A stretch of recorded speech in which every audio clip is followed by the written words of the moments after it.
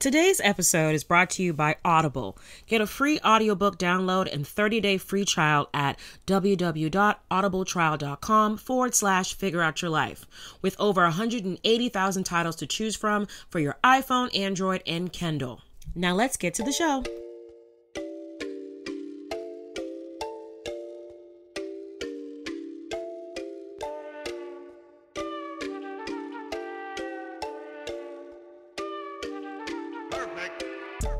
Welcome to Figure Out Your Life podcast, the show where we try to find the answers to life's everyday problems. I'm your host, Toy T, and I seem to be in a silly mood right now, but I think it's a good thing. So I'm going to cut right to it. No silliness, no, other, also known as I'm just me today. Maybe because this topic is kind of serious, but before I get into it, I want to do some updates, tell you guys how I am. Yes, this podcast is late. It's Friday. I usually drop on a Monday, but you know what? Done is better than not done at all. Late is better than never done. And I'm just all about getting things out there and not worrying about what I promised you guys. Like I'm usually consistent, but as some of you know, if you follow me on my personal Instagram, you know that I had a death in my family recently. So, 2020 has been a mixed bag so far for me. My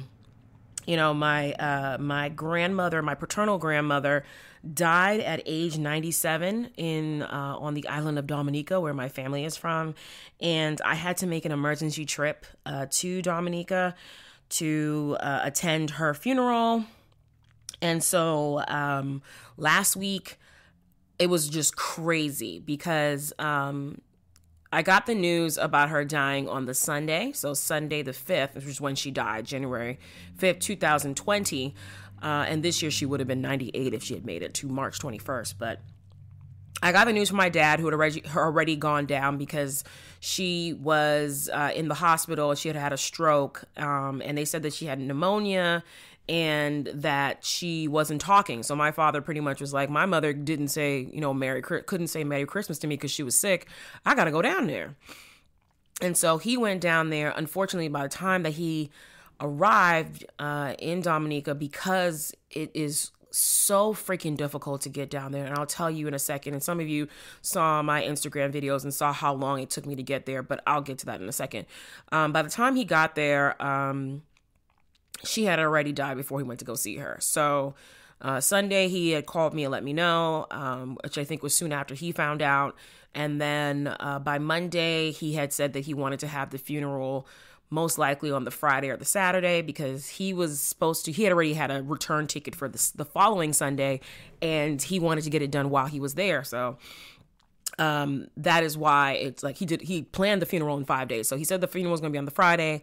And so my mom decided that, she wanted to come too. So we had to go and find emergency tickets. So Monday, I spent all of Monday pretty much, last Monday, after I recorded my fun episode about life lessons from reality TV. I spent the rest of the day looking for plane tickets to Dominica from Boston. And let me tell you, that was, besides the fact that it's a last minute trip, and, I was traveling due to bereavement. So I was looking for bereavement rates from different airlines. And what I found out is that there are quite a few airlines that do not have bereavement rates, which is like, what? Okay. I don't know why y'all have to be so callous. I mean, all you need to do is get proof of death to be able to give people last minute deals. So I'll tell you that I had to, of course, I did my Googles because, Toya T with the PhD love to do her Googles. And so I did the Googles and found out that there was a select few of airlines that still do bereavement rates. Usually my family travels on American, but American apparently got rid of their bereavement rates, I think, in 2017. So boo-boo to American Airlines. They've gotten really expensive and really cheap with the stuff that they offer to people. And once I use my free ticket that I have on them, I think I'm pretty much just going to avoid American Airlines like the plague, because they're going to be on some I'm only going to take it if I have to, and you're the only option, because they're really, really getting stingy with the services that they provide to people. But so I found that there was a couple of them. The only one that was an option was JetBlue. Apparently, JetBlue does not let you know on their website that they offer bereavement rates. But I had found somebody's website who had done the research for somebody else, and they were like, this is the list, this is updated. JetBlue is one of those that doesn't tell you, but if you call them, they will give you a bereavement rate, which I think was like 15 to 20% off of your ticket, which would have been great because the prices that I was seeing was like in the thousands. And if you don't know where Dominica is in the Caribbean. If you still don't know where it is, it's in the Southern Caribbean, a lot closer to the more popular islands like Barbados, St. Lucia, like in the lower half, like Trinidad, much closer to South America than it is to North America. And so I say all this to say that like it's close enough to the U.S. that it shouldn't take as long as it took me to get there. But because of several things, including the fact that it doesn't have an international airport, it's really hard to get there. So you have to take a smaller plane from another island to get there. You can't get a direct flight to get there, unlike places that have international airports, which you can take larger planes. So if I wanted to go to Barbados, which is where we flew back from, you can get a direct flight from Boston to Barbados. Boom, no problem, get there. But for Dominica, no, you have to try several different things. So what ended up happening was that I saw some flights through JetBlue. It was about over $1,000, which crazy, because anywhere else that has an international airport and doesn't involve doing all these crazy, different ways to try to get there, is much lower. I probably could have gotten to Barbados for like $500 or $800, like a last minute ticket, but not for Dominica. So I called JetBlue and was on hold for 20 minutes. I'm like, yo, for real? Really? 20 minutes? So I was on the line for 20 minutes. Just had my phone open, had it, on speakerphone, and waited. And it doesn't even give you the option that you can just like say like, oh, can you call me back when it's my time to be on the line? No, you got to stay on hold. So I stay on hold. And then homegirl finally answers the line, right? And I'm like, yeah, I need to go. I need bereavement rates to go from Boston to Dominica for 2 people. My grandmother died, and I need to get down there. I'm trying to leave at least by Wednesday, but I'm open to leaving on Thursday or Tuesday. I don't know if I said all that, but I was already like, just very, distracted and, still dealing with my own feelings about my grandmother dying. And so like, and the fact that I was on hold for 20 minutes. So I was like, I told her, and she's like, okay, I see one flight from Boston to Dominica. And I was like, yeah, I know, because I freaking did my Googles, but whatever. I let her talk. And she's like, okay, there's this flight. I was like, okay, cool. She's like, but when I can see here, there is, the connecting flight is full. Okay, thanks for calling JetBlue. Bye-bye. I said, what? Are you serious? This lady just hung up on me. Okay. And I thought about calling back to see like, oh, can I get other options? But like at that point, it was already like in the evening. I don't think I had lunch or dinner yet. I mean, like, I know that I was hungry. I know I had been sitting there looking at all these different websites to find the best deal, find the best flight. All the flights involved having to stay overnight, except for this flight. This flight that I was trying to get from JetBlue would have got me to Dominica in the same day. I think it would have been like, I think the total hours of the flight was like 11 hours or something. I think it was a flight from Boston to St. Martin, and then, or maybe it was Boston to Puerto Rico, and then Puerto Rico to, yeah, it was Boston to Puerto Rico and Puerto Rico to Dominica on their sister, smaller airline, Seabourn. And it would have been perfect because we would have left on the Wednesday and got there on the Wednesday. Like left early Wednesday morning and gotten there Wednesday, like late afternoon. And homegirl just like, cut me off and was like, okay, thanks. I was like, okay. So I was just like, what the fuck just happened there? I'm sorry. That's all I can say. What happened?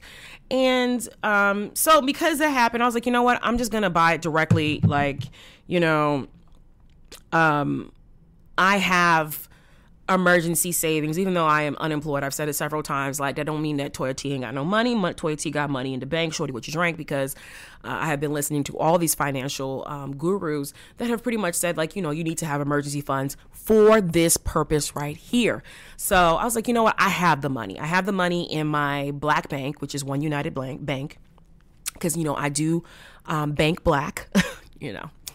I gotta walk it like I talk it, and I like it because I can't easily get the money out. So I know I have a good amount of money in there. So I was like, okay, I'll charge to my credit card and I'll be able to pay it that way. It's not a problem. I'm just gonna pay whatever and take whatever flight makes the most sense. So we end up getting a flight from Boston to like leaving on Wednesday night. So our flight would be leaving at 11:59 p.m. from Boston and arriving in San Juan, Puerto Rico at like 4:00 in the morning, right?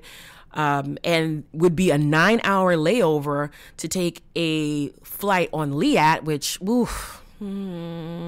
as my mother calls it, says, like, it's known in the Caribbean as Leave Island Anytime. Because they're never on time. So we had like a 9-hour layover for a flight that was leaving in the middle at like 2:00 to go from Puerto Rico to Antigua, and then take another plane from Antigua to Dominica and get to Dominica like 5:30. But because my mother's a little, older, she's not old, she's older. I like to call her old, but she's older. She's in her 60s. And my dad had taken that same flight down, and he said it was miserable because he didn't get a hotel. He was like, oh, it's too expensive. Like, I'll rather just like stay around in the airport and just like hang out there. And he said it was just so miserable and so tiring. And that's actually part of the reason why he didn't get to see my grandmother before she died, because he took that flight, got to Dominica, the next day. So he left on the Friday, got there on the Saturday, and then he had rented a car to be able to drive himself around the country because he knew he was going to be there for a while. And he was just so tired from the fact that he had stayed. He had arrived in Puerto Rico like 3 or 4 o'clock in the morning, was in the airport, like, sitting on these chairs just up. And then he had to drive himself, like an hour, like from the airport to where he was staying. And so he went to sleep instead of going straight to the hospital. And if he had gone straight to the hospital, he would have met my grandmother before she died. Like, I feel like she was holding on, but she couldn't hold on that much. And I think she kind of felt like spiritually, she felt that he was there, and then it was like, you know what? One of my children is here. I can go now. So, but that was part of the problem. Like, you just can't get there directly, and it's just long and boring, and it's just long and horrible. So my mom was like, you know what? I'm not gonna do this whole, sleeping, trying to sleep, nap, and in the airport, sleeping on the ground. Like, she has back issues, and she's like, you know what? I'm gonna get a hotel room, even though it's like for a couple hours. Like, it'd be good to like just sleep on a bed. Great idea. Although it costs $250. That's with the tax. And we got there. Well, let's say we checked in at 5 o'clock in the morning, because it was 5 o'clock in the morning, because that's when the breakfast started, because we went to breakfast and we went straight to bed. We checked in at 5 o'clock in the morning, check out is 12. So we checked out at 12, $250. Like, what the? Yeah. People like taking advantage of people. I mean, like, I understand that Puerto Rico has had several, Puerto Rico just suffered, an earthquake, a major earthquake, not in San Juan, but like just in general. I know that they're still recovering from Hurricane Maria, but damn, I'm pretty sure the airport hotel in San Juan Airport is not owned by the country. It's probably owned by some other foreign business or whatever. But that is highway robbery. Like, it was good, because as soon as I got into the bed, I was knocked out. Okay, best decision ever, because when we got up and we were like ready to, start getting ready for our flight, because it was at 2-something, we were fresh as a daisy, where we were able to take a shower. And good thing too, because turns out that our flight leaving from Puerto Rico to Antigua was late. It was like over an hour late, and we had like a really short layover. And my mom went to go talk to the gate agent, and she's like, oh, no, everyone's flight, connecting flight, they're gonna make it, like, we know, blah blah blah. So We finally, leave Puerto Rico, get on the flight to Antigua, after it was supposed to leave. We get to Antigua, and they, as soon as we got off, they were like, is anyone here on, that is here for the connecting flight to Dominica? Like, come to the front of the line. We're going to get you on the flight. The plane is waiting for you. So there was like a couple of us. It was probably half the plane. Not half of the plane that we're on, but half of the plane that was going to leave for Dominica was on my connecting flight from Antigua. And so we all, ran through security again, ran through customs, and then ran through a lot of customs. We ran through like the gates and security and all that other stuff, got on the plane, right? The plane takes off. The plane takes off. We get the flight between Dominica and Antigua is about 45 minutes, like 45 minutes, 50 minutes, right? But at this time, it was already getting dark. And I told you that Dominica doesn't have an international airport. So we fly. We're almost to Dominica. And all of a sudden, the pilot gets on the PA. And you think he was going to say, like, hey, everybody, get ready. We're about to, please, get yourself prepared. We're going to be landing soon. Instead, he said, you know what? Because of strong winds, we're going to be turning the plane around. He was ready to turn the plane around. We're going to be turning the plane around, returning to Antigua, because we're not going to try to land in Dominica, which is really hard to land in because, it's mountainous. There's, and they usually, I think, approach from the mountains when it's when the weather's bad, because they're really used to flying, but they prefer to do it when they can see. If it's a little bit later, they'll come from the sea. There's two different ways to come. You can come from the mountainside, or you can come straight from the sea right on the runway. But that is the harder way to do it. And so they decided to turn back around. We were like, what the hell? Why can't we get there? Right. And the funeral is the next day. This is Thursday and the funeral is Friday. So, what ended up happening is that they booked us on the flight for the next morning, 6 a.m. So the funeral was at 3 p.m. So we just wanted to be able to get there. I was like, I know I didn't fly all this way, pay all this money, and then I'm not going to be there for the funeral. That's just ridiculous. But the 6 a.m. flight, they had booked us on it. And then they were like, because this was an act of God, inclement weather, and we canceled it, we will not be providing accommodations for any of y'all. And some of these folks were just losing their minds. The lady was like, can I see the manager, supervisor? This lady said, I am the supervisor. She said, can I see somebody above you? And me and my mom was like, you know what, forget it. We got travel insurance, luckily. So we're just going to find ourselves a place to stay, and we will take this up with the travel insurance company, not with the airline. They can do whatever they want to, but we're going to get our money back. So we ended up staying in a guest house. I think most of the people that was on our flight ended up staying at this guest house that was 5 minutes away from the airport. Spent the night there. Next morning, 6 a.m. Flight left on time. We got to Dominica. So cool. Got to the funeral. So, but at the end of it, it took 33 hours for me to get to Dominica. 33 hours. I arrived the day of my grandmother's funeral, and we were leaving on Sunday. So, that is what I have been going through. And that's why, and we came back Sunday night. So that's why there was no podcast on Monday, because I didn't have it. When I woke up on Monday, I was like, this is a free day. I'm not going to do nothing. I'm not doing anything at all because I'm tired. It's just tiring. It's a lot. I'm emotionally drained. I'm physically drained, and I just can't do it. I ain't got it. I thought that I could get it for the rest of the week, but I had other things, planned for the week that I would have been able to get done if I hadn't had to take an emergency trip home to Dominica. So with that, I think you guys know what the topic of this episode is. I skipped right to it, but we're not starting the topic of the episode until 19 minutes in, but it's okay. It's all within the story. So, as you know already, today's podcast is figuring out how to deal with loss and grief. And I thought this would be really important because I'll tell you one thing about myself is that I have not really had that much experience with death. I've been very fortunate that, my family members have pretty much just lived, my close family, they're still alive. For a long time, I had all four of my grandparents until my grandfather died when I was 13. My maternal grandfather died when I was 13.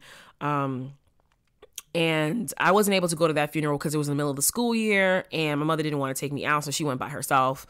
with all her siblings. And so I didn't have to experience that. And I think the first funeral that I had ever attended was, I think the first funeral that I like as like a person that can remember things, like as an adult, semi-adult, is the funeral of my best friend's mother. And so that was like really hard for me because I had never like been to a funeral that I can remember. Like I had gone to a funeral I think when I was like a baby, but of course I didn't remember that. So that was like my first funeral of someone like, that I knew. And then after that, my grandfather died, my paternal grandfather died. And so I went to that. But if you're talking about my direct family members, like my immediate family, so I told you that my maternal grandfather died when I was 13. My paternal grandfather died when I was like in my 20s. So he died, I think, in 2008. And just now my paternal grandmother just died and I'm like 36. So, and none of my only one of my aunts on my father's side has died, but I wasn't really close with her. And, so I didn't go to that funeral, and none of my mother's siblings have died. I had one aunt by marriage that has died. I didn't go to that funeral either, but, so pretty much I'm just telling you, I haven't been to too many funerals except for like now. Quite a few of my friends have unfortunately lost their parents. So I've been to a couple of like wakes and funerals because of that. But I really don't have like a real, I don't have an extensive experience with grief and loss. And so I felt like this would be appropriate to do for anybody else who hasn't really experienced that. And just giving you some ideas on how I'm dealing and how to deal with someone who is grieving. So if you're someone like me who probably has more experience with friends or family members that have dealt with death and you haven't as much, this is also going to be helpful too. So I'm going to give you tips and strategies on how to deal with that. So just beginning the process, the episode. So loss is a natural part of life. This is what I'm getting from my research because I had to research it because as I said, I don't really know much. So loss is a natural part of life, but we can still be overcome by shock and confusion, leading to prolonged periods of sadness or depression. This is what we call grief. Coping with the loss of a close friend or a family member may be one of the hardest challenges that many of us face. When we lose a spouse, sibling, or parent, or a very close friend, our grief can be particularly intense. The sadness typically diminishes in intensity as time passes, but grieving is an important process in order to overcome these feelings and continue to embrace the time that you had with your loved one. And I know for sure that I've heard many people say, especially when it's like one of their parents, that you never stop grieving. Like the pain diminishes, but you are always missing that person. You are always in a state of grief. It's just not the beginning stages or the intense stages. Like there are moments when you think about this person that you've lost. Maybe it's their birthday, maybe it's the holidays, maybe it's, your birthday or some special, you have some, like you see a picture or something or watch a video of, something that you did with this loved one, or maybe you have a significant milestone in your life and that person is not there because they died. That can really like bring up feelings, but it's, I'm talking about this because I think it's just really important to be able to know how to deal with that. And I'm really just interested in this because I want, like me personally, I can tell you that I wasn't that close with this grandparent. Like I'm not that close with my father's side of the family for various reasons that I'm not going to get into right now. But I'm much closer to my mother's side of the family. Like I mean, some people already know. I grew up in a single parent household. My mother pretty much raised me, but the beginning stages of my life when I was just like not an infant, but when I was like, still developing, I was in the toddler stages, I wasn't with my mother consistently. Like at 1.5, my grandmother, my maternal grandmother, took me back to Dominica with her, and I lived in Dominica on until I was 5 and able to start kindergarten in the U.S. And she did that because my mother was a single parent. She was working in like 2 jobs, and she wanted her to be able to work on herself and be able to not have to worry about, taking care of a child. So, my first memories were in Dominica with, living with my grandparents, my granny and my grandpa, and with some of my mother's siblings and some of my cousins, because, some of them were still living at home. So that's how my early development stages was that I was with my maternal grandparents and my mother's side of the family.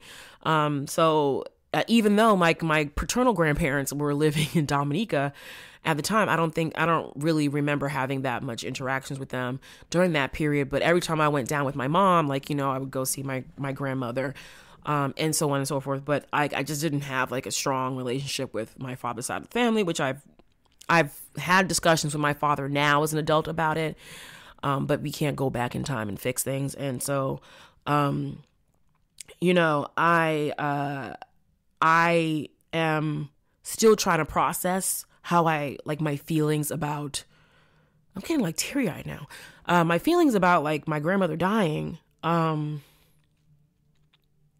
But I know for sure that it's not the feelings I'm having of loss, is not as intense as it will be when my last grandmother, my maternal grandmother, dies, which I'm not looking forward to. So I'm mostly just kind of interested in this topic as in how to be there for my father. Gosh, I'm getting teary right now. But anyway, so continuing. So now you have some backstory on how I'm where I am with it. But for my father, I know he's being hit really hard by this, and he is his. I just wanted to understand grief more, to understand how to be there for him. So first things first, I'm just happy that I made it down to the funeral, even though the travel universe and the travel gods was trying to play me. Okay, they were trying to play me. But I made it. I was there. And actually, I was the only grandchild that was at the funeral. So that's one thing. But it wasn't even about that. It was mostly for the fact that I wanted to make sure that I was there for my father. So continuing. Everyone reacts differently to death. That is true. Some people, I know when my maternal grandfather died, that was the first time I'd ever seen my mother cry, period, in my life. Because she is not she's not the emotional type. She's very rational. She's very straightforward. She's very she doesn't really dwell in her feelings like that. So if you want to talk about I'm very emotional. One, I'm a Cancer, so I'm emotional by nature. Two, my dad is the emotional one and my mom is not. And so it's just funny how that turns out. My dad is more likely to cry at something than my mother is. And my mother's like, why are you crying? Stop crying. Why you people like to cry so much? You young people like to cry so much. And I'm like, oh my gosh, mommy, stop being an ice queen. She hates when I call her that, but she literally is the snow queen. I swear to God. I'm not saying she doesn't cry. I'm just saying she's not super emotional, but that was the first time I'd ever seen my mother cry. And, from my dad, he was kind of, making jokes and stuff, but I know he was crying. He's yeah, I've been crying all day, all night. And it's yeah, that's something that my dad would do, but my mother wouldn't be sitting there crying all day and all night. Because she would just accept it as this person, my parent is older and death happens and you're sad, but then you don't have to be sitting there crying all day and all night and working yourself up. But, research shows that most people can recover from loss on their own through the passage of time. Like I said, it just diminishes if they have social support and healthy habits. Hence, again, why I want to do this, because, I want to be a good social support for my father. And sometimes my mom kind of she's my outer critic that affects my inner critic. So she constantly tells me that I don't spend enough time thinking about others, which is crazy because I feel so much for the people that I love. And so, even now, the tears that were starting to well up wasn't about my grandmother. It was about my father, and his grieving experience and his loss. And so she's like, you don't ask questions, you don't like think to reach out. I'm like, lady, I reach out in my own way. She does things differently than I do. And I think sometimes I just need to work on like being able to block her out more, and realize and tell her, like, we just do things differently. I may not ask 15,000 questions because I don't like when people ask me 15,000 questions. So I don't do that. But when I care about people, the way I show them is that I'm there. I don't sit there and like, want to ask them 15,000 questions and, get all the details. Like, I am there. I show up. Like I said, the most important thing for me to do was to be there for the funeral, to be there for my father, to be there, be present, to be physically there, which I know he really appreciated. And if you look at my personal page, and I think I'm gonna put it on the podcast page too, you see a picture of me and my dad, and he's just like, he's like very, like a very like just, effervescent, lively person. But right there, he just looks like very like soft and like, I don't know. It's just like very opposite of what he is, but you can tell that he was happy that I was there. Like, he was just very, I don't want to say he was emotional, but then he was also very affectionate. Like, I take pictures with my daddy all the time, but he's like, like kissing my head and like, putting his head on mine. And I was like, okay, this is a different man than I've known the last 36 years. And so, where was I on this? But you can do this if you have social support and healthy habits, and it may take months or a year to come to terms with a loss. There is no normal time period for someone to grieve. Like I said, grieving, I feel like, is a lifelong thing, depending on who that person is to you, especially if it's a parent or a spouse or a child. I feel like that is something like you're in the grieving process until you die. Like with that, I don't think you ever stop grieving in that way. You just are able to deal with it better. But new research also found this that suggests most people do not go through. So people usually think about the stages of grief, and I thought I was going to go through that, like, like sadness and anger, and then, I don't know what, contentment or whatever, or acceptance and all this other stuff. But it's interesting that new research suggests that most people do not go through these stages of grief as progressive stages. So you can't say, oh, this person's in the first stages of grief, because since everyone grieves differently and deals with death differently, it makes sense that everyone would go through these stages of grief differently. Like, they're not going to go from 1, all the way out to 7 or whatever. They might go step 1, step 3, step 4, step 7. Like, it's all over the place. I feel like watching my father, he's gone through like acceptance. Like, when he called me, he was like, your grandmother passed, and that was it. And it was just like straight to the fact. It wasn't like a teary, like when my best friend's mother died, she called me, she was in full on tears, like sadness, tears. And so, like, that just shows you, like, just from the initial announcement, 2 different people are giving information, reacting 2 different ways. But after that, he was like, I cried all night, I cried all day. And then I feel like now he's in the anger stage and like resentment. But I won't go into who he's angry and resenting right now. But like, I feel like he's just going through all these things. He's blaming himself for not being able to get there on time. He's mad at the airlines for not being able to get him there. He's mad that he didn't take a taxi from the airport, because he could have, gone straight to the hospital. Instead, he went home to sleep and then thought he could go see her the next day, and she was already dead.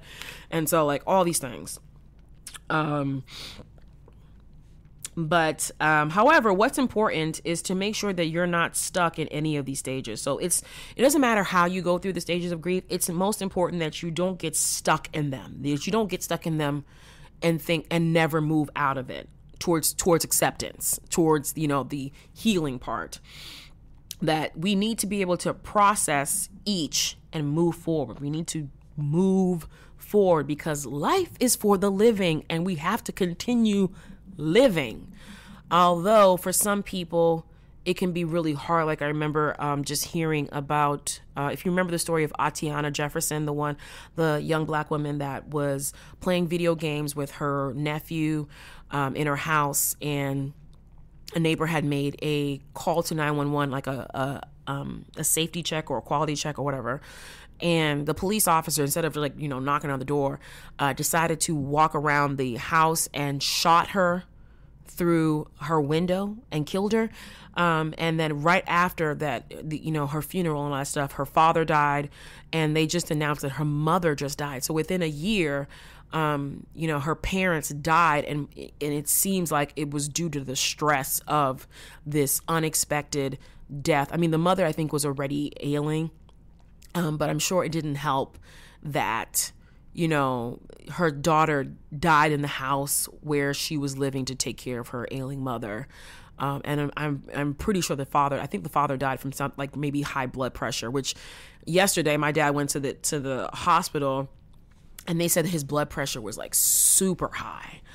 He had an appointment. It wasn't like an emergency thing, but like, I was just really worried. I mean, my mom was like, obviously it's from the stress of the funeral and like, the travel and all this other stuff. And it's understandable, but he needs to, get back to his routine and take care of himself and listen to his doctor. Okay. I had to get into real, like, strict daughter mode. I said, bruh, listen, man. I had to put it in, I put it in all capitals so he knew I was serious. I said, you need to take your medication as it is instructed, because he hadn't been taking his blood pressure medicine as instructed, especially since, all the stuff that was happening with trying to plan the funeral. And he just took on a lot by himself and didn't really ask for help like he should have. Like, if you asked him, is there anything I can do for you? He'd tell you, but he wasn't like actively asking for help, which I think was a part of the problem. And so, but by the time his doctor came in, so the nurse took his blood pressure and it was high, but by the time the doctor came in, it had lowered. But it's really serious that we need to be able to take care of ourselves, and we need to be able to process death, not linger in it. Unlike, Atiana Jefferson's parents, who are now unfortunately also now deceased within a year of the murder of their daughter. So also, if your relationship with the deceased was difficult, so if you had like a rocky relationship, like you didn't have a relationship with your mother and then she died, like, you guys weren't talking or something like that, this can also add another dimension to the grieving process. I won't talk about that as much because I really don't have as much examples of it, but it may take some time and thought before you're able to look back on the relationship and adjust to the loss. So if you already had issues with this person who died, and then they die unexpectedly, or they just die, and you haven't resolved it, it will add another dimension of grieving, and then also being able to kind of resolve your relationship issues with that person on top of that. So, but here we come to the actual strategies and tips. So let me just count it out because I didn't really look at. Okay, so I have five strategies on how to deal with grief and loss. So here we go. Number 1, acknowledge and accept the feelings. So people experience all kinds of emotions after the death of someone. Feelings like anger, sadness, confusion, being overwhelmed, loneliness, frustration, resentment, shock, disbelief, guilt, regret, emptiness, confusion, fear, and many other negative emotions. But this is all normal. Okay, it is normal to feel this. That's why I'm like, my dad's at the anger stage. He was at the acceptance stage. He was at the, remembering stage. He was at all these things. And I've just been like, you know what? I just want to know how best to be there for you as you go through these different emotions that are very different than what I'm going through. Because, as I said, I wasn't that close with my grandmother. But regardless of my relationship with her, he had a way closer relationship with her because that was his mother, And so, all these kind of things are just normal. And many people avoid, suppress, or repress these these negative emotions because they feel uncomfortable, not knowing that these feelings will only make them feel more uncomfortable in the future if they're not processed at the right time. So people think like, you know what, I don't have to tell people that I'm sad. I don't need to be angry. Like, it's fine. The person died. I love them. And it's wrong for me to feel mad at them or frustrated or, guilty. It's wrong. And I'm just going to not deal with those feelings and move on. And it's like, no, you need to acknowledge these feelings and go through the motions. Okay. Go through them and process them, because if you don't process them now, it's going to be worse later on. It's going to hit you somewhere, and it's going to hit you at the wrong time. I'm telling you. And I've seen this from other examples. Like one friend, his pregnant wife died unexpectedly, and, he buried her and then went straight back to work. And then, a couple months later, I was talking to him, and he's like, you know what? I was just going. And now that it's like the holidays, I think it was either Thanksgiving or Christmas, he was like, it's really hitting me now because I'm actually having the time to sit down and process it. Like, really process it. Process the fact that she's not here. Process the fact that we would have had a baby at this point. Like, process all that stuff. And I'm like, yeah, like I learned from him telling me that it's important to process it immediately. And so when I had a student who unfortunately had lost both her parents within a year of being in school. I don't remember what year she was. She was like a junior. She wasn't a freshman. She was either a junior or senior. I think she was a junior. And her mother died. This is something that I realized about my former students at my former institution. I was like, yo, this is why I take a very kind of relational and like personal approach to my teaching and how I deal with my students, because I know that they're human beings at the end of the day. Like, they're young, they'll do dumb things, they'll lie, they'll do whatever. But like some of these kids, regardless of how they are still human beings with things going on in the background, especially the ones that are, working full time like this student was, to be able to put herself through school, because her family didn't have that many financial resources, especially for the fact that her mother was dying of cancer, and it turns out her father was also dealing with cancer too, so they had a lot of bills from that too. So she was trying to be able to pay for her education, and so she was working full time, and it was in the middle of the school year, and so she sends me a message saying like, I won't be in class this week because so my mom died and I have to go to the hospice care place and plan out the funeral, all this other stuff. And I know there's a paper due this week, but like, can I get an extension and turn it in next week? If not, it's okay. I'll just try to figure out something. And I'm like, are you serious? Do you like, I know I don't put off the impression that I'm some kind of cold-hearted, like, professor that is like, you need to give me my stuff now. It's so serious. You have to be, when I have to give you a deadline, you have to meet that deadline. I'm like, I didn't care. Like, I don't grade the stuff when you give it to me. So I don't care. I just want, once I start grading, your paper better be there. But if you give me, like, if you contact me ahead of time, like she did, and you have a death in your family, not even just a death, your mother. I said, okay, do you want to take next week off too? Because you can turn this paper in like later in the month. Like, I'm really not going to grade it by then. That's probably one of the time when I'm thinking about grading it, but it's okay. Like, you don't have to come to class next week. I can give you all the stuff that we're going to cover. And she said, no. I'll be in class next week. And she was in class next week. And I was just like, yo, I don't understand these kids, because if my mother died, I'd be gone. I'd be like, kids, that's it for the rest of the semester. I will not be back. So, hopefully they find somebody to cover this, but either way, I don't care, because my mama died and I'm getting the hell out of here, because I got real life things to deal with. But I was just so surprised. And this student had like several classes with me. So she had this class with me, and she had a class with me the next semester. And by the next semester, that is when it hit her. And I told her to take time. And then finally she hit me up one week, was like, you know what? I just can't turn this paper in. I can't come to class this week because like my mother's death finally hit me, and you were right that I should have taken the time, and now I feel like I'm going to take the time. I'm going to take a mental health day or week. And I was like, I completely understand. But I got that because of, what I experienced with my friend before, that when he said, like, I didn't take the time, I just started working and I just kept, I buried it and I went back to work and I just kept working and I didn't take the time to process, and it hit me later. And I was like, I didn't want that to hit her later, like in the middle of finals or midterms, and then she's completely derailed. Like, I'm like, take it now, deal with it. And then it'll be a lot easier for you to be able to manage it because you dealt with the big brunt of it. But you live and you learn. And that's why I like to use that when I'm teaching, is just kind of taking in like real world life stuff. And then also reminding kids, like, there are other things that are more important than your academics. Like, your academics is important, but there is also your life. There's you, your health, and your family's health. I'm not saying that I'm going to give you the day off because, I don't know. You and your boyfriend had a fight. No. Or your mother decided to call you to come home to watch your younger sibling. No. Unless somebody in the hospital or dead.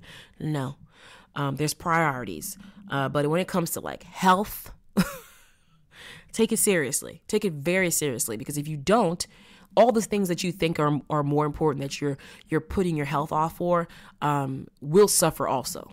It will suffer. So it's best that you deal with your health, your mental health, your physical health, deal with your grief and all that stuff at that moment, instead of saying like, you know what, I got to get this paper done, or I got to get to work and do this, and then I'll deal with it later. Because when you deal with it later, it's going to be worse. So where was I on that? So research shows that people who do not deal with their negative emotions in a healthy way have many more physiological problems as well as psychological problems. Like I was saying about this, like, that's why I was advising the student and advise other people to deal with it now. Acknowledge your feelings and deal with them now. Don't deal with them later. Deal with them now. If you want to cry, cry. My daddy cried all day and all night. He said after his mother died, good, cry. I want you to cry. Cry now. I saw some tears on him on Wednesday night too. I was like, oh my gosh. But deal with it so that it doesn't come up later. So it's not like a year later and you are just a wreck because you never dealt with it. And the fact that it can have physiological, effects on you. Like I said, my father went to his doctor's appointment and they took his blood pressure, and his blood pressure was super high. That is a physiological effect. Your blood pressure can go high, and that is something that can lead to like strokes and you can develop an ulcer, all kinds of extra health issues. You can develop, like major depression, which, can make things even worse. Like, it's just, there's so many things that you have to pay attention to that are connected to these feelings, that not only affect you psychologically, like causing depression or anxiety or something, but also like causing you to have high blood pressure, causing you to,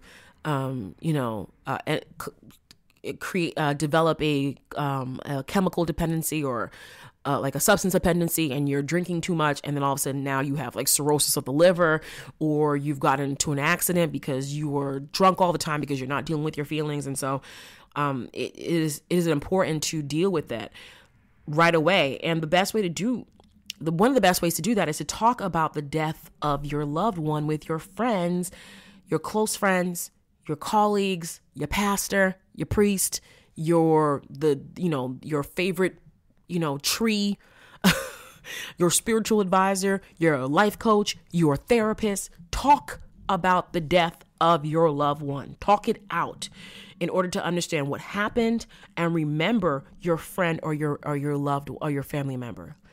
You need to talk about it. You can't deny that they died. You can't just act like, okay, they died, I'm just going to keep going, and it wasn't important to me. Talk it out, okay? My grandmother died of a stroke that occurred while she was in a nursing home that she was only recently put in November. And I believe that she would have still been alive today and made it to 100 if she had just stayed in her home. Unfortunately, her home wasn't as safe anymore because after Hurricane Maria, her whole roof got taken off. And my grandmother survived Hurricane Maria. Her hair went gray. She had some physical ailments after that, but she was still, quick as a wit and still alive. And I feel like taking her away from her home, caused her to go down quickly, and that the fact that the people who were working there didn't pay attention to her. I think my mother thinks that she might have had a stroke and been suffering from a stroke for a whole week, because they just saw her lying in the bed and just assumed like, oh, she's just tired or whatever, and didn't check on her. And so that is just really upsetting, because I realize the healthcare in Dominica is just caca. I've lost 2 grandparents now, 2 strokes that very much could have been treated, and they very much, despite their age, have lived through if they had had better health care. And so I'm talking to you guys about it and talking it out, because these are the things that affect me. And especially when my dad talks about, like, maybe moving back home to Dominica, I'm like, no, because I've learned from these experiences what could happen, and I don't want that to happen, because I will burn down that country. Swear to God. I will burn down that country if I lose my father to a stroke that could have been very much treated if they had proper medical care. Hells no. He better keep his behind here. So I told him, you can go and visit. You can have a couple months there during the winter months, because it's cold as hell. Right now, it's like 17 degrees. It's freezing. If you want to be in Dominica right now, great. Go ahead, go. But I better find your behind back here when it's warm. You better be here for a yearly or 6-month checkup with your doctor, because I ain't doing it. I'm not doing it. Not doing it. Okay? But that's me talking it out. That you should be able to talk out that kind of stuff. Also, you should find a safe space to face these feelings, like any kind of safe space. Like I said, talking to someone, a loved one, a colleague, a friend, a health professional, or just finding a safe space in your house, in your neighborhood, wherever, where you can cry, where you can maybe go talk to a support group. So maybe at your church or something, where you can read a book on the subject. Like I said, I had to go ahead and just do research on grief, what grief is. How do people experience grief? What does it look like? What are the differences of grief? Because, I don't have that much experience with it. And so if you need to do that, do that. Listen to a podcast, listen to this podcast, journal, pray, meditate, exercise, do them all. Do one of them, do 2, do anything that you need to do that works for you. Whatever makes you feel better, that helps you process your feelings and, gives you some kind of peace. Do that. If you need to go and, plant a tree, if you need to go release some doves, do that if it helps you deal with your feelings. All right. Number 2, start taking steps to fill up the void within. Now, I'm not saying like you can just replace people, because you can't replace people. But when you lose someone you love and value, there's usually an empty spot within you that craves your attention. That, it's that place in you that is now gone. I know for my father, he talked to his mother every single day. And even though he usually liked to say that my grandmother did not like him, and that she preferred my uncle over her, and he was like, she loved Joseph, she doesn't love me, she doesn't listen to me. If I tell her the sky is blue, she's gonna say the sky is purple, but if he says the sky is purple, she'll say the sky is purple. But that was just their relationship. That was just a relationship. And I think he's starting to miss that now, because from the stories that I was gathering from the funeral and just, people talking, a lot of my personality traits came from my grandmother. One, a lot of my physical traits too, because like my face, like I look like my dad. My dad actually looks like his mom. So there you go. But I learned that she liked to tell a lot of jokes. I mean, my grandmother didn't. So in Dominica, they have like 2 languages. The national language, or the cultural language, is French patois. It's like a version of, it's a creolized version of French. So like, similar to Haitian Creole, which is also like a creolized version of French. So they has a French base, but they've, created their own version of it. And so my grandmother spoke patois to my father all the time. My father speaks patois, French patois. And so anytime I saw my grandmother, she would like make jokes and stuff in patois. And I'm like, lady, I can't understand it. She speaks English. She spoke English. It was just, she would do that and laugh. And like, as you guys should know by now, I love to laugh and make jokes.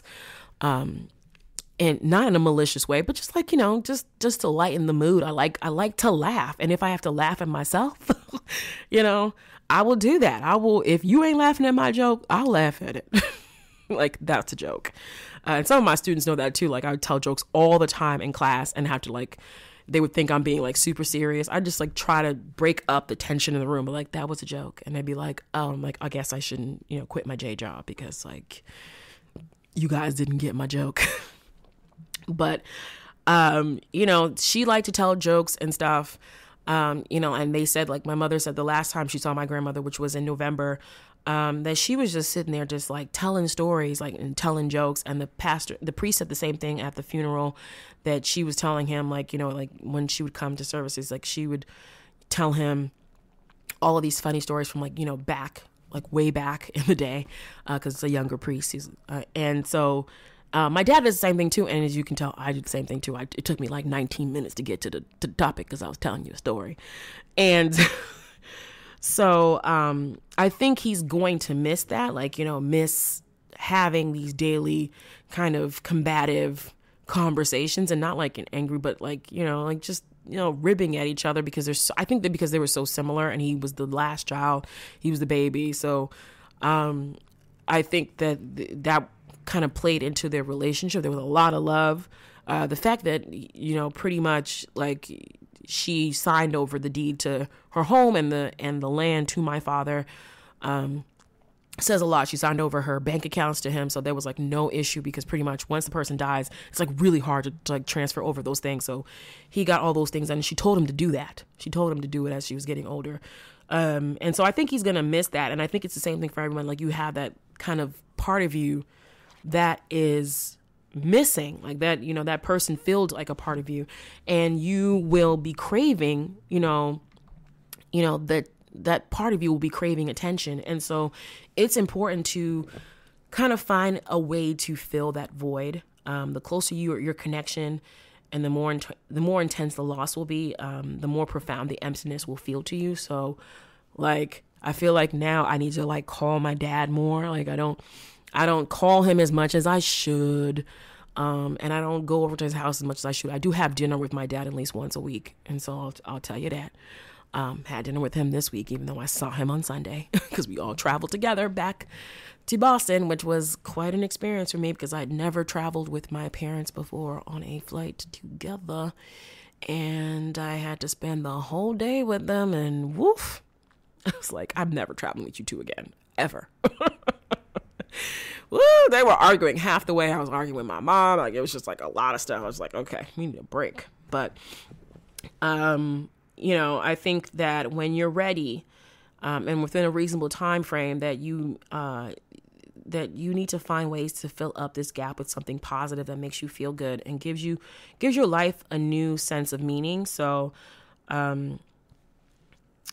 before you end up doing this, I did see that it says to not make any major changes in your life during this period, such as moving, remarrying. So if it's a spouse and then you don't go and remarry like the next month, like the new person that's in your life. Don't do that.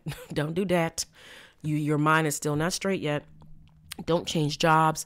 Don't have another child because you lost a child. Like, to give it time before you move on to these major life changes. So you should just give yourself time to adjust to your loss.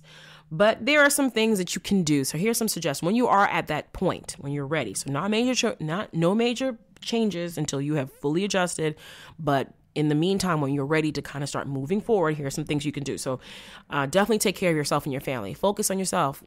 Work out, eat well, start meditating, start walking, start a support group, journal, write down all your feelings, do anything that will get you through each day and help you to move forward. Reach out and help others dealing with the loss. So if, like I said about, creating a support group, reach out to people and talk to them.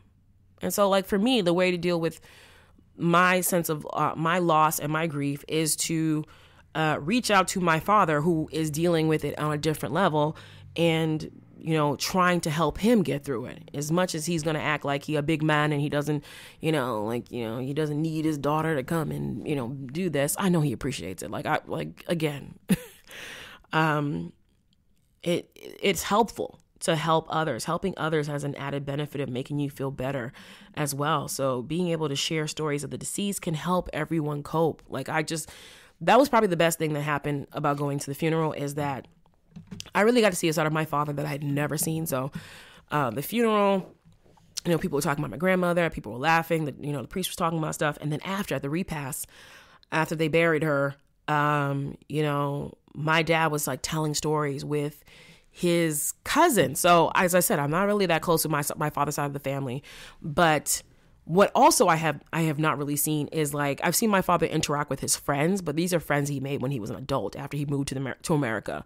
And I got a chance to see my father interact with people who knew him when he was 9-10 years old.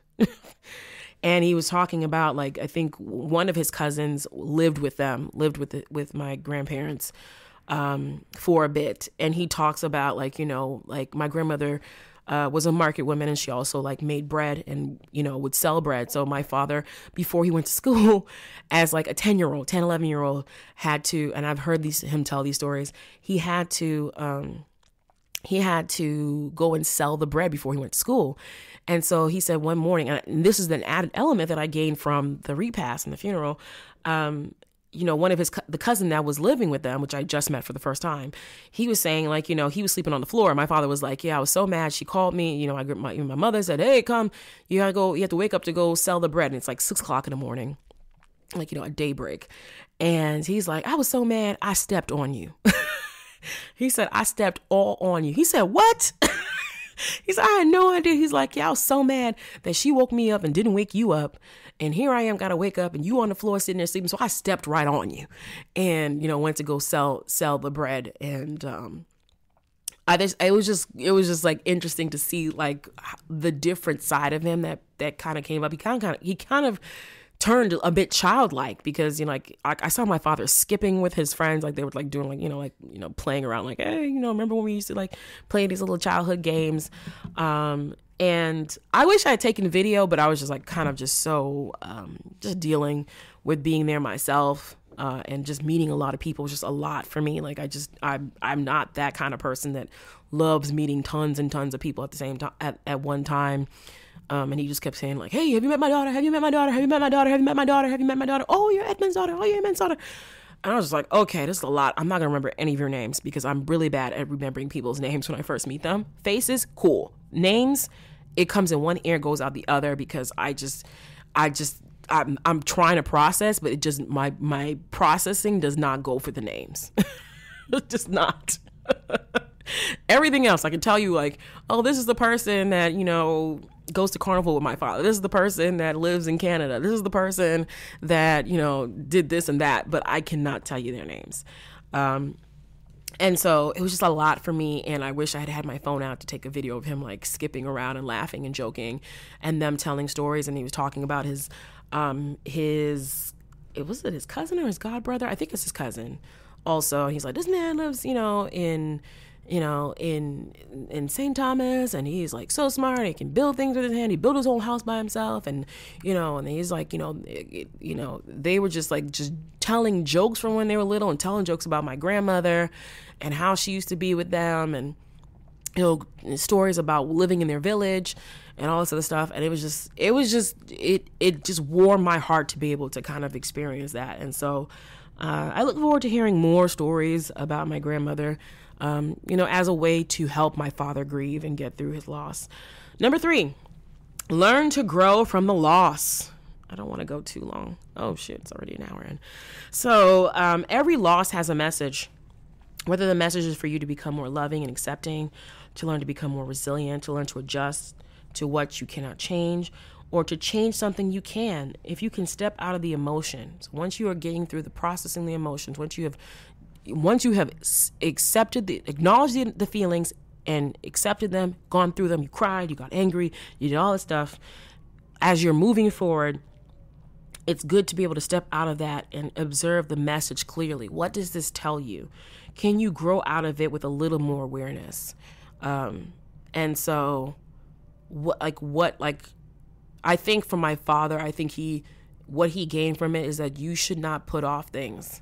If you came, like, I know he didn't think that she was going to like die, like right as he got there. But like, I think now he's kind of realized, like, if I am taking this, this last minute trip to go see someone who is sick, don't put off going to see them. Go see them immediately. Go talk to that person immediately. Call them immediately, because you don't know if they're still going to be there. You don't know. Like, don't put off anything to tomorrow what you can do today, especially when it involves human beings. And so if you're always meaning to call your friend, reach out to your child or your old or your siblings or your cousins, do it today. I know, like I said, I don't have a relationship with my father's side of the family, but trust me, I made the efforts a few years ago to kind of just like reach out to them Facebook wise, like social media wise, like do it slow, do it in a way that it made me comfortable. And it hasn't been 100% reciprocated. And so I decided, like, so I unfriended a couple of my cousins. Okay, I'm just gonna tell you that right now. I unfriended some of my cousins because they didn't follow me back. I was like, okay, I follow you on Instagram and I'm making comments and liking your pictures, and you're not reciprocating this back. Like, you're not trying to learn more about me or interact with me in a way that could lead to something more substantial. Then forget you. I don't need to do that. But I know that I if they died tomorrow, I'd be just fine with myself, because I know I made the effort. And so that's what I've learned from this loss. And I think, you can learn other things from it too. I learned it. There's no way in God's green earth that I'm letting my daddy retire fully in Dominica, spend his old ages. He's not gonna be living there full time. No way in hell. I already told him I got power of attorney. I will put a 5150 hold on you. That's the crazy hold. I will put you in a mental hospital. I will call people and say, my daddy's in there talking to himself and doing all kinds of things that make no sense to me. And I think that he needs to be held for 24 hours so I can make sure that I can stop him from moving there full time, because there's no way I'm letting that happen. That's also what I've learned. You also, as I said before, you have to accept that life is for the living. You have to keep living. It takes effort to begin to live again after a death of a loved one, but you cannot dwell on the past. You have to keep moving forward, keep the memories that you have of this person alive by living. Number 4, replace the negative feelings with positive ones. So this one is interesting. It very much digs into the cognitive part of it. And I got this, I think, from Psychology Today. I think I got either Psychology Today or the American Psychological Association. Either one, the information will be in the show notes. But this one talked about cognitive modification is a great tool to be used. That's using statements that focus on looking at the loss as something temporary. So, for example, that was a rough period of my life, but I will move forward. Like using that, like replacing that, using that in your mind to kind of modify your feelings and thoughts towards this death. Or seeing the event as not being your whole life. Like, this just happened now. It's not forever. This is, the pain that I'm feeling now is only temporary. And, there will be a time when I will feel better. I might not be 100% okay about the death of my loved one, but I will feel better. I will not always have this feeling, these negative emotions and feelings. Or looking at it as a learning lesson, like I said before, that you can learn from loss. Now that I know how to do this or generalize positively, so many things are working out great. So I've learned from this. I have grown from this. Like for me personally, I learned about my grandmother's death, right? And then my mother's like, oh, we got to go, plan for the funeral. And I was still processing it. And as soon as she came in to tell me that that we needed to go look for plane tickets to attend the funeral, I got an email on an opportunity that is in the works. And so hopefully by, this time next month or in 2 podcasts time, I'll have some really good news to share with you guys. And so I saw that as like, something bad can happen, but then something good can also happen too, to kind of balance it out.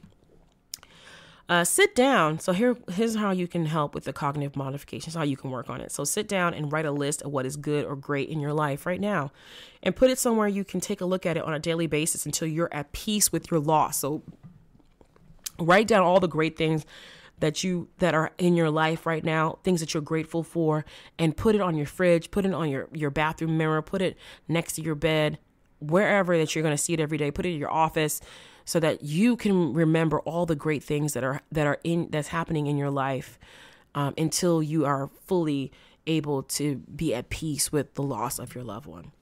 Number 5, this is the last one. Remember and celebrate the lives of your loved ones. They might be gone, but they are not forgotten. They don't have to be forgotten. Okay. Possibilities include donating to a favorite charity of the deceased. I've seen a lot of people do that, where maybe their parent or loved one died from like cancer, and they'll ask, instead of flowers, can you donate to the American Cancer Society? Or like my friend, one of my friends, her father died, and they opened up a memorial scholarship at I think it was his high school. So there was high school or his middle school, one of those. My brain, but they opened up a scholarship in his name. The same thing for my friend whose wife and child died. He started a foundation, and that you can donate to as a way to remember her and the daughter that they lost. But you can also frame photos of fun times with your loved one. You can pass on a family name to a baby. So when my cousin's mother died, my aunt by marriage, when she died, she actually and she was pregnant at the time, she named her daughter after her mother. And so even though my auntie Octavia is gone, my cousin Octavia is here, and she is sassy as ever. I think some of y'all have seen Miss Octavia. She's the 6-year-old that was running my life this past summer. And you can see it on my personal Instagram. That's who that is. Her grandmother died within the year that she was born, and she was named after her grandmother. So you can pass on the family name, so you can always remember them. You can plant a tree, plant a garden, but whatever you choose, it's up to you, as long as it allows you to honor the unique relationship in a way that feels right to you.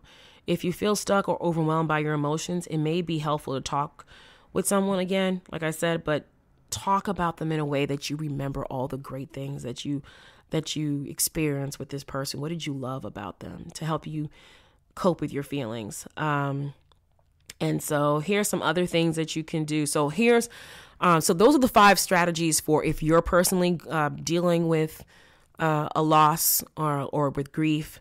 And here I have a few tips for those if you want to help others who are grieving. So you're not grieving, but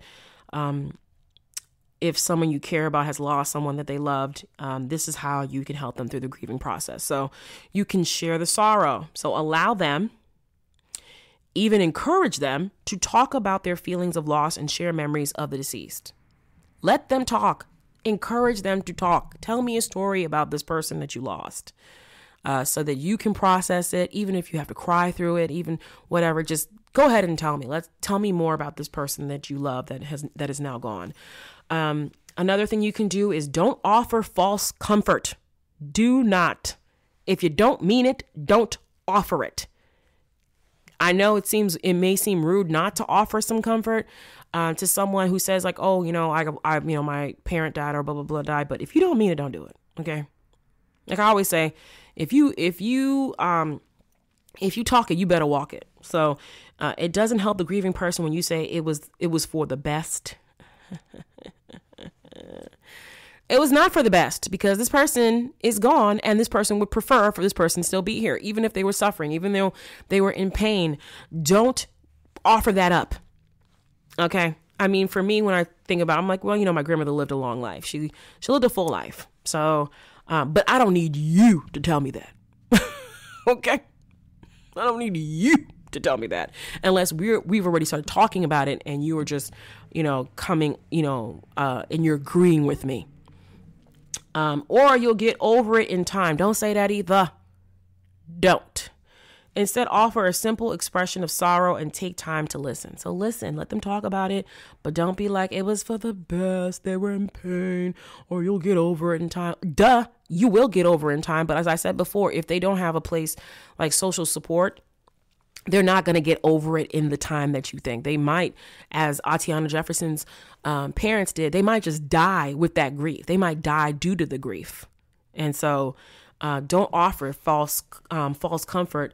Allow that person to explain their sorrow, talk about their sorrow, express their sorrow, and listen to them. Take the time to listen. Offer practical help. Babysit if they have kids, cook for them, run errands.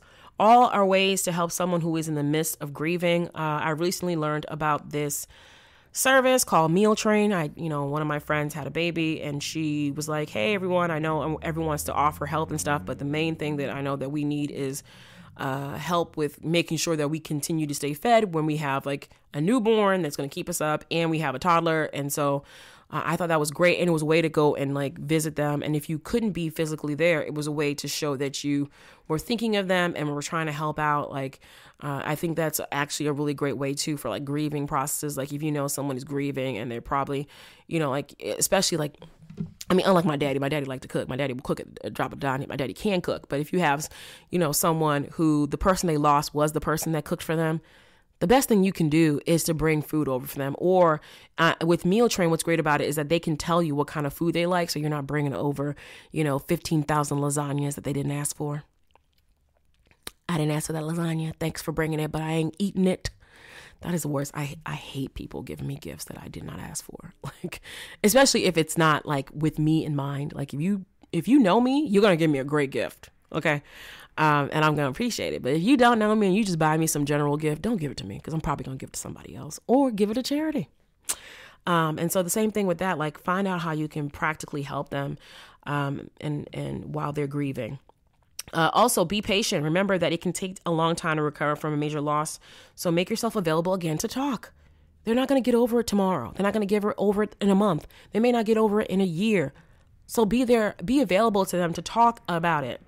Also, encourage professional help when necessary. If you see that the person that is dealing with the loss pretty badly and they're just not getting over it, this is where you offer, you do not hesitate to tell them, you know what, I think that it'd be great if you talk to this support group that I learned about, or you should reach out to your doctor, or you should probably talk to a therapist because I've been talking to you and I feel like I'm not able to, give you the type of support that you need. And I feel like some of it is a little bit deeper. And so do not hesitate to tell them to recommend professional help when you feel someone is just experiencing too much pain to cope with alone. And with that, I am done with this topic. And it's longer than I expected, but I think, it's a serious topic.